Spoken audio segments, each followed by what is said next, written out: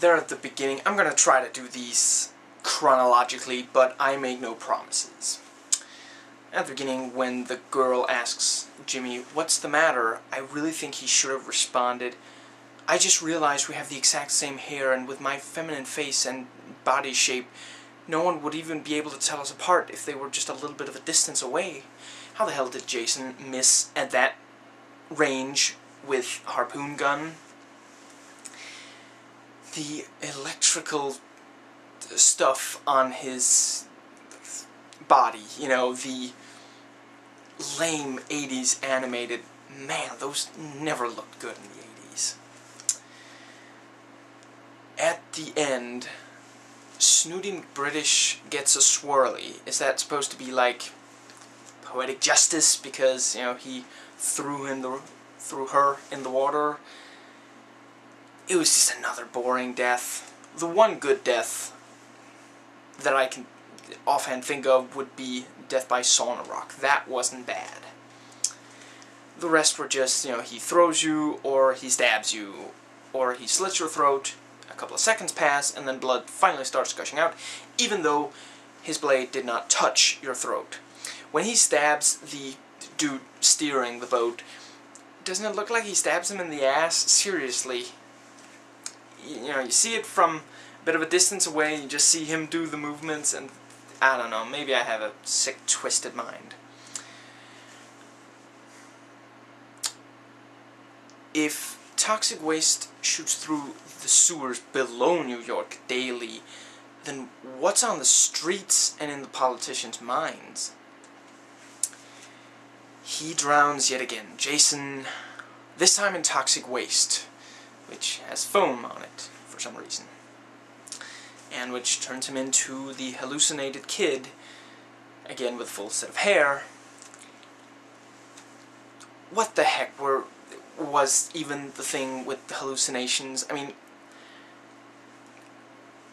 first of all, there's no way that she would have been attacked, because the ages do not match up whatsoever. He was like 13 in the 50s, okay?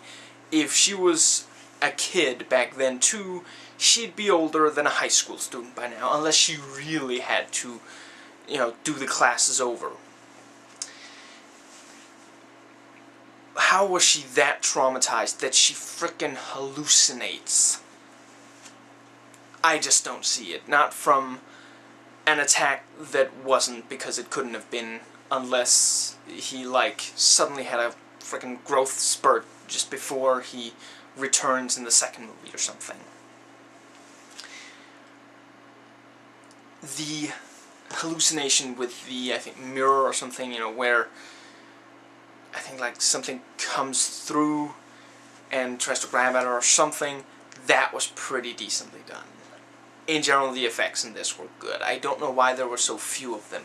Most of the deaths were really dull, you know, and a lot of them didn't really have any effects to them, other than stunts. And, you know, stunts have been around long before this whole makeup craze of 80s slasher films started, and that was kind of the point of the 80s slasher films, to have makeup effects, you know, to have stuff going through the skin and, you know, dying in really creative ways.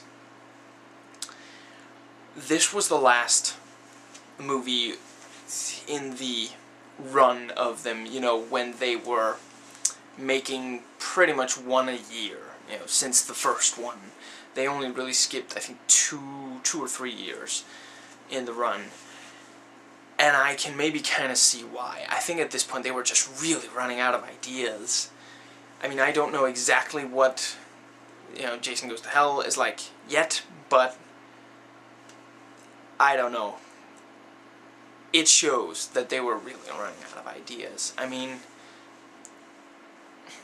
it's a real jump the shark kind of thing when you take a character completely out of his environment for the last 20 minutes of a film anyway. Last thing on the sewer thing at the end, what was up with the montage when he supposedly dies? That was really strange. I do kind of like the line, you know, when I think the lead says, "There's a maniac trying to kill us," and the retort is, "Welcome to New York." That was the one funny thing in this to me. The boxing was pitiful. So Jason kicks down a boombox. I guess everyone's a critic. And the dude says, "You're dead meat." I think technically at this point he is, like, several times over. On the boat earlier, did the dog see the hallucination too? It seems to react to it. I love Snooty McBritish's reaction to, you know, "No, Jason is dead. Okay, so he's come back to life twice already, but that doesn't mean he can do it a third time."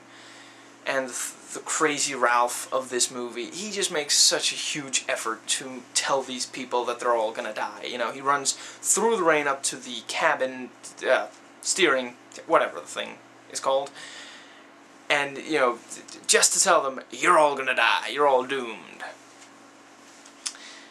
So the kid, after losing his glasses, accidentally shoots the wrong guy. I guess there should have been more armed people in that situation so that nothing bad would have possibly happened. The chick with the guitar, why was she even in this?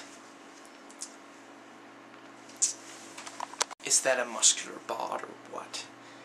I take or what for 500, Alex. I'm not saying I'm the most muscular guy around, but neither was the black dude.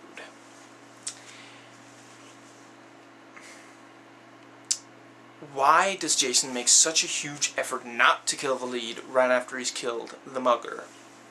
You know, he could easily just kill her quickly, as he's done with several other characters. But instead, he waits until he gets shot, and then he, you know, kills that dude. I love the logic of the other mugger, you know, the effeminate one, I think it was. I better slowly walk towards the guy as I empty my gun, even though it's clearly having absolutely no effect on him. Finally, the most obnoxious character dies before the end. That was nice. Even though she again died in such a boring manner. Just, you know, he breaks the mirror. For half a second I thought they were seriously going into Predator 2 territory, you know.